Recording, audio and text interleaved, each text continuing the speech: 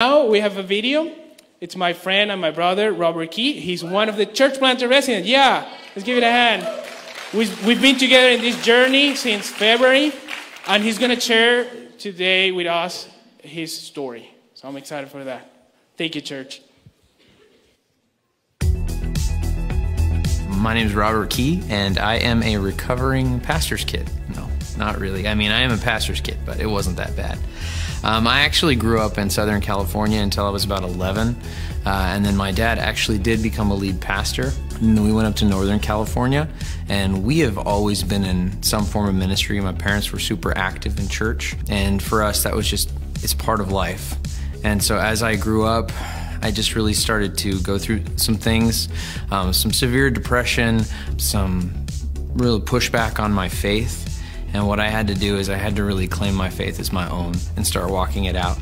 God has put it on my heart for a long time to be in ministry. Every job I've ever taken and I've ever done, my wife and I have always agreed that as long as we can do that and do ministry. If not, I have to find a job that allows me to do ministry because that is our heart. In my growing closer to the Lord, I just had such a desire to honor God, and I in no way wanted to dishonor Him. And so I always viewed the pastoral office in a lofty way, and not in an unhealthy way, but knowing that when you take on that position, people are entrusting their lives to you in a way that you're able to shepherd them. Ultimately, Jesus is the good shepherd, and we're just under shepherds. But there is a very high responsibility. And so I never wanted to dishonor God or hurt people. And throughout the course of that, it still happens. But for me, that was one of the things that I just always wanted to support the guy. So for me, I chose to help pastors that maybe didn't have the staffing to be able to be helped. So I walked into positions of worship pastor for almost 15 years. During that time, I also did associate pastoring, assistant pastoring, youth pastoring, executive pastoring. I did all the peripheral pastoral positions, but continued to run from the call. And people would always say, oh, I think you should pastor. I'm like, well, I am pastoring. But for me, it was very much just, God, I want to honor you, and I don't want to.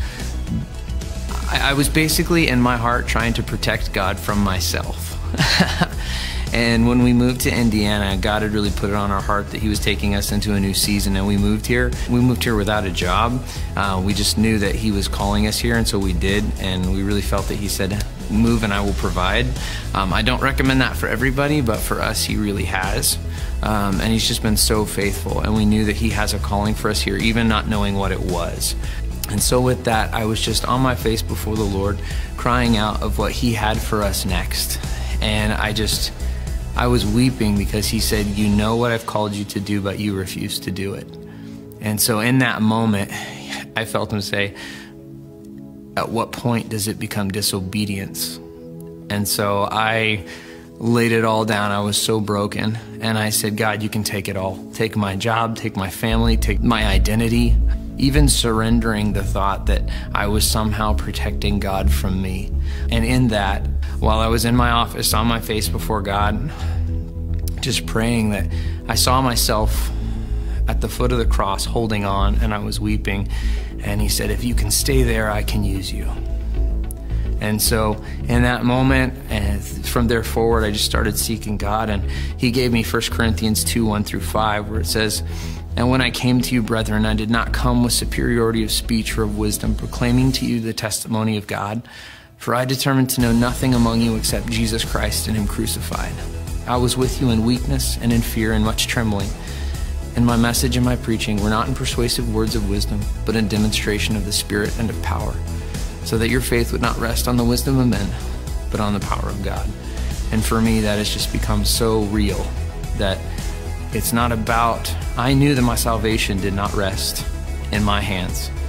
It was because of the work of Christ. But also, even the ministry that He chooses to use me in is in His hands. And as long as I will submit myself to Him and stay at the foot of the cross, humbled before Him, He can use me.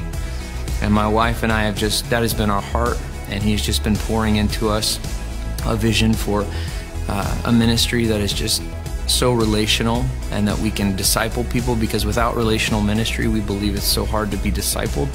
And so for us, we want to relationally minister to people and create an organism, a structure where people can be discipled relationally. And that's our heart. And we're excited about that. It took us a long time to get there, doing all this ministry, running from what we knew. But you know, God's grace is beautiful, because He chose that even while I was running, He was preparing me. For all those years, He was preparing me for this moment, and I truly believe that. So thank you so much for letting me share, and we're excited for what God is doing.